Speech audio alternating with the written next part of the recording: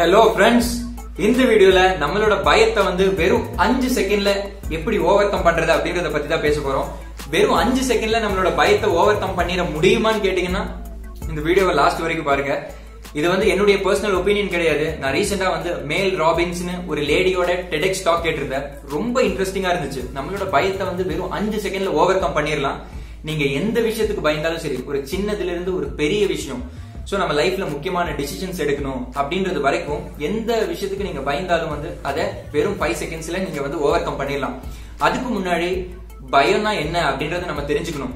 இந்த சினிமால சொல்ற மாதிரி எனக்கு பயம்னா என்னன்னே தெரியாது அப்படின்ற ஒரு இதெல்லாம் கிடையாது. பட் ரியல் லைஃப்ல சம்வேர் சம் பாயிண்ட் நம்ம எல்லாருமே ஆஸ் ஹியூமன்ஸ் நம்ம பயப்படுவோம். நான் ஒத்துக்கிறேன், நான் நிறைய விஷயத்துக்கு பயந்துருக்கேன்.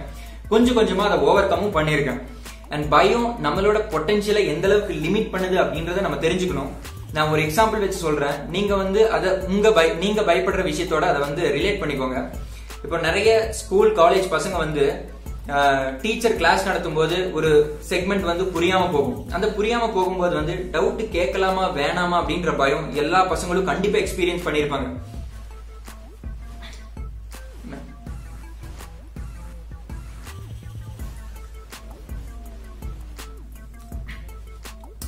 வேணாம், அவன் டவுட் கேட்க மாட்டான். சோ இது வந்து ஒரு விஷயம். இது ஏன் நடக்குதுன்னு சொல்லிடுவேன், இது எப்படி ஓவர் கம் பண்றதுன்னு சொல்லிடுவேன். ரெண்டாவது, ஒரு பொண்ணு கிட்ட ரொம்ப நாள் பேசணும்னு நினைப்பேன். ஒரு பையன்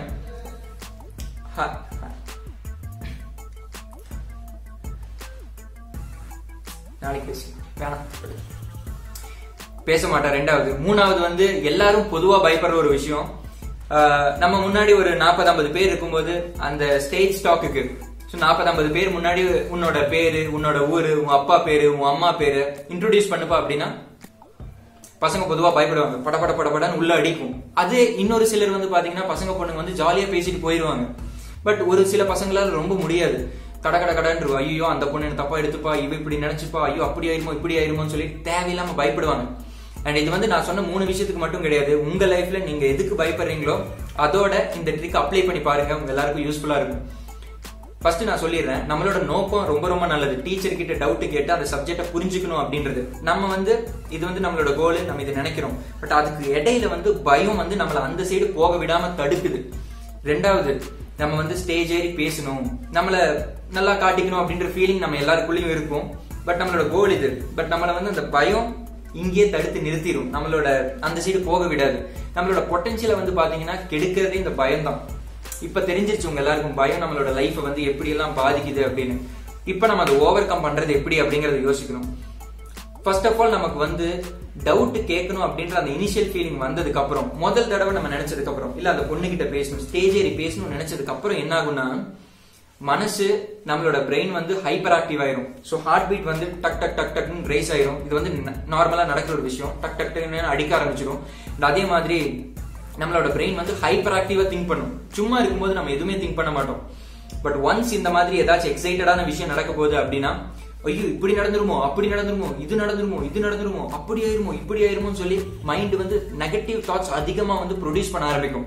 புரியுதுங்களா? இந்த தாட்ஸ் எல்லாம் நம்மள என்ன பண்ணும் அப்படின்னா, நம்மள வந்து அமுத்தி உட்கார வச்சிடும். நம்மள வந்து அந்த சைடு தாண்டவே விடாது. அதனால வந்து எப்பவுமே பயத்தை தாண்டி போகிறது வந்து எல்லாரோட லைஃப்லயும் இம்பார்ட்டன்டான ஒரு பாயிண்டா வருது. அண்ட் நான் ட்ரிக்க சொல்லிடுறேன், டைம் வேஸ்ட் பண்ணல. உங்களுக்கு இனிஷியல் ஃபீலிங் எதுனாலும் ஃபர்ஸ்ட் ஒரு மனசுல ஒரு விஷயம் தோணுனதுக்கு அப்புறம் நம்ம யோசிக்கவே கூடாது.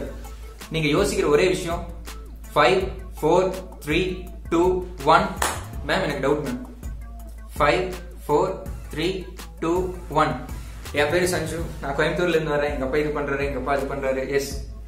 5 4 3 2 1. ஹாய், எப்படி இருக்க? அப்புறம் நேற்று ஆப்சென்ட், ஏன் ஸ்கூலுக்கு வரல? நான் ஹாஸ்பிட்டல் போயிருந்தேன். சரி, இப்போ உடம்பு எப்படி இருக்கு?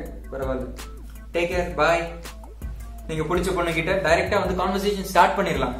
அதை விட்டுட்டு நம்ம வந்து யோசிக்க ஆரம்பிச்சோம் அப்படின்னா, ஐயோ இப்படி நடந்துருமோ, அப்படி நடந்துருமோ, இப்படி நடந்துருமோ, அப்படி நடந்துருமோன்னு சொல்லி மைண்ட் நான் முன்னாடி சொன்ன மாதிரி ஹைப்பர் ஆக்டிவ் ஆகி நெகட்டிவ் தாட்ஸ் ஃபில் ஆயிடும். ஃபில் ஆயிடுச்சு அப்படின்னா நம்ம வந்து அந்த விஷயத்த செய்யாம அப்படியே முடிச்சிருவோம்.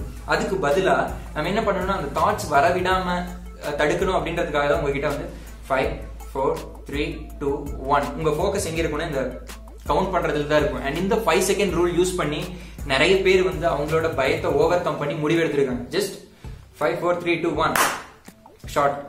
அண்ட் இதை ஒன்ஸ் நீங்க பிராக்டிஸ் பண்ணிக்கிட்டே இருந்தீங்க அப்படின்னா நாளடைவில் என்ன ஆகும்னா ஆட்டோமேட்டிக்கா உங்க மைண்ட்ல வந்து நெகட்டிவ் தாட்ஸ் வராது. ஜஸ்ட் ஒரு விஷயம் நினைப்பீங்க, ஜஸ்ட் எஸ், நீங்க அந்த விஷயத்தை ஃபோக்கஸ் பண்ண ஆரம்பிச்சிருவீங்க. இதை ட்ரை பண்ணி பாருங்க. இது நான் முன்னாடியே சொன்ன மாதிரி என்னுடைய பர்சனல் தாட் கிடையாது. மேல் ராபின்ஸ் டெடெக்ஸ் டாக்னு நீங்க யூடியூப்ல டைப் பண்ணி பாத்தீங்கன்னா அவங்க ஃபுல் ஸ்பீச் கொடுத்திருப்பாங்க. சோ இன்டெப்தா உங்களுக்கு புரியும். இல்ல இன்டெப்தா எனக்கு வேணாம் ப்ரோ, இந்த ட்ரிக்கை நான் ட்ரை பண்ணி பாக்குறேன் அப்படின்னா ட்ரை பண்ணி பாருங்க, உங்க எல்லாருக்கும் யூஸ்ஃபுல்லா இருக்கும். அண்ட் நெக்ஸ்ட் வீடியோல இதை விட இன்ட்ரெஸ்டிங்கான செல்ஃப் டெவலப்மெண்ட் டிப்ஸோட உங்களை வந்து பாக்குறேன். Until that, bye from Sanju.